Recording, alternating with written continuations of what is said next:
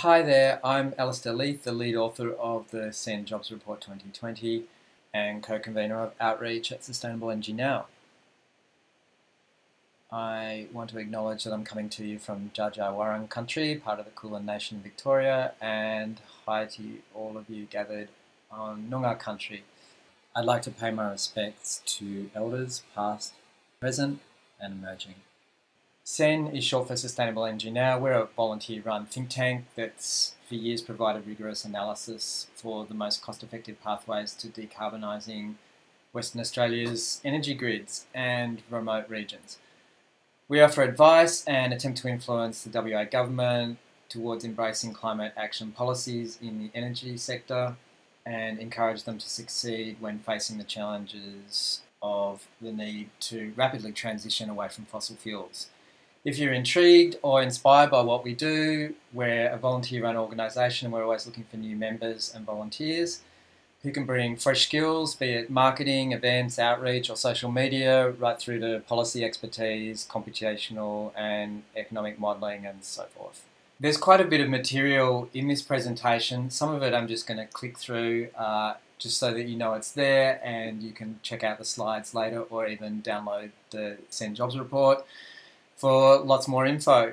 This is a quick outline of what we're going to cover, the jobs in the jobs report, the energy model which is part of the jobs report and why it's 90% renewables, not some other number, where the jobs are located, what technologies and what types of jobs that we see. Then have a quick look at the 90% renewables and how that fits into the bigger picture of decarbonising the entire economy, the so-called 700% renewable energy superpower. And then we're going to look at what that plays out to 2050, both on and off the SWIS grid in terms of employment. So 90% renewables, 700% renewables, is it 9,000 jobs or 55,000 jobs or 350,000 or 1.8 million? A lot of the differences are apparent but not real. It's mainly just terminology and what we're actually looking at. SEN's always had a focus on the SWIS grid, which is a small part of the overall emissions picture in WA, but a very important part, and I'm going to cover that more closely later on. It's about a quarter of emissions in WA that are on the SWIS grid, but it's a critical part of the decarbonising story because it's the key to decarbonising other sectors if they fuel switch away from fossil fuels to more efficient electric solutions. This is the sort of assumptions and dependencies. Not going to talk about it except to say the employment factors are based on the most rigorous and recent renewables jobs research done by Clean Energy Council. This is the stepped transition to 90% renewables by 2030. So on this graph, 2015 to 2020 is historical data. 21 to 30 is our proposed transition. See, we take a lot of coal out straight away because there's excess capacity and we can do that. Obviously that didn't happen this year. This report was written 2019, 2020. We could have done it and we would have been fine as far as the grid goes. There is a transition story for those workers that are currently working in those coal plants. Hazelwood in Victoria employs around 300 people in mine site remediation, demolition, decommissioning, and that's about the size of the WA coal industry, that single plant and mine in Victoria. Those jobs have been ongoing for a few years and they will continue to go for a few years. This is the same information seen another way, so it's cumulative, builds up over time. You see the fossil fuel being phased out, the thermal in the top three, and the bottom three generation sources ramping up. Not linear, slightly exponential. Storage as well. We see two types of batteries, commercial batteries, big batteries like Hornsdale, which paid itself off in less than 2 years. We see them getting into the market straight away. AEMO would love to see a few of them on the SWIS grid for energy security services. They can get into the money straight away in the market and pay themselves off. Domestic batteries, less so at the moment, but as they hit that sweet spot, we expect to see adoption rise quite smartly. The last part of that 2030 picture is the commissioning of pumped hydro energy storage, which we have in this model. That's for that deep storage. You can see the dotted line shows the depth of storage. That shoots right up, almost quadrupling once that hydro comes online, that gives you that kind of 10 hours depth of storage, which is really important for the depths of winter. 4 types of jobs in the jobs model: manufacturing, construction and installation, operations and maintenance, and decommissioning, including the decommissioning of fossil fuels, because coal and gas are going to have to be retired, so that's part of the jobs picture, and certainly part of the transition picture for existing workers. There's also transmission line jobs. We actually have it as a separate category in the model. Here is the jobs that energy model requires to build and maintain that energy model out to 2030. You can see a lot of it is construction, indicated in yellow on this graph. This whole energy transition is predicated on government policies that create the right environment so you get a steady pipeline of wind farms and solar farms and batteries being deployed. The worst thing for the industry is boom and bust. It has bad social impacts and it has bad effects for investment and commercial realities. The market is not conducive, the way it's constructed on the SWIS, to a rapid transition out of fossil fuel, and in fact there's a lot of impediments, and unless the government sorts that out, it's going to be a real problem getting more renewables on the grid, particularly in a timely fashion for a 2030 90% renewables grid. This is another graph which is exactly the same data, but it's filtered a different way. It's showing us these same jobs, but filtered by the technology that they're actually in. A lot of jobs in pumped hydro because there's a lot of construction around that. Anything involving concrete involves a lot of manual labour. One more third way, I'm going to show you a split for regional and metro. So about 60-40 split, favouring regional. That's important for existing regional communities, but also for new regional communities that will emerge in the best areas for renewable resources. So that's north of Perth rather than south of Perth, because it's just better solar and wind up there.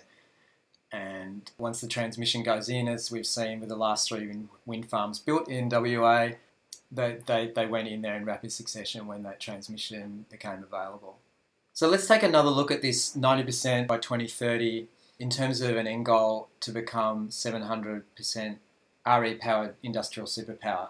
If the last 10% on the SWIS is the most expensive, how can we affordably get to 700% RE? 70 times the amount of power required to finish the decarbonising on the SWIS to get to 700%. The answer is that there needs to be 2 transitions happening in parallel. We go hard and fast on the SWIS immediately because we can, while industrial minerals processing, fabrication, space industries and energy exports are proposed to happen at a much larger scale, but requiring more startup runway before they're commercial and move from pilots to full-scale production. A lot of runway is required, in fact, given where the technologies are today for producing so-called green steel, green fuels or e-fuels. Once we have 700% renewables, perhaps in the north, perhaps some of it even within the SWIS footprint, all of a sudden a lot of different things happen. You start to have a lot of overbuild of renewable energy technologies, and that means a lot of surplus renewable energy with no place to go.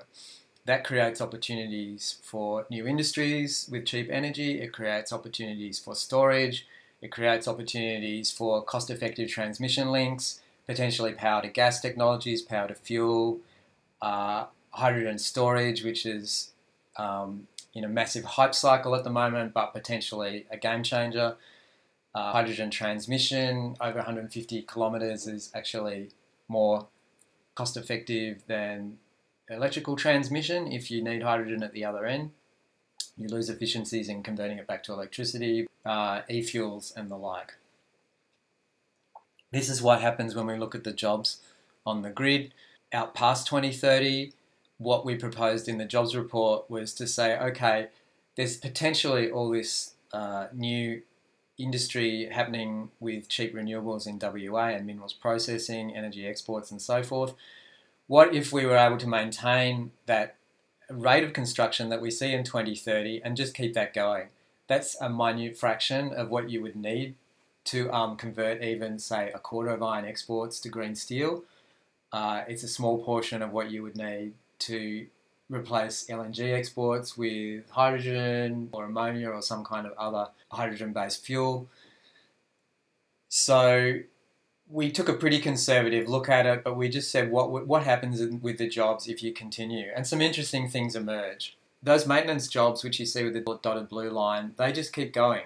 They keep accumulating, and you end up there with over 5,000 jobs just in operations and maintenance. That's 5 times the size of the coal sector when it was at its peak. You also get an interesting thing. It's like when painting the Sydney Harbour Bridge, they start at one end, by the time they get to the other, it's time to start back at the start again. Same thing with renewables. They've got a lifetime of 20 to 40 years, depending on the technology. And you get into a cycle where you actually are decommissioning wind turbines and installing new ones on the same site. And so there's perpetuation of the jobs in construction. It's just an ongoing thing. What's holding us back in WA? This is a graph of 30 years of energy emissions. Emissions are skyrocketing, the complete opposite of what we need in a climate crisis. A lot of that's driven by LNG, but at the same time we're doing nothing to bring that down in the SWIS, which is where we can do it immediately and easily. So just a bit of a word about Sustainable Energy Now. This is who we are, this is what we do. This is me. Please get in touch if you're interested in talking more about this sort of thing or contributing to SEN's efforts to try and get adoption of a 90% renewables plan for 2030. Thanks very much. Thanks for your time.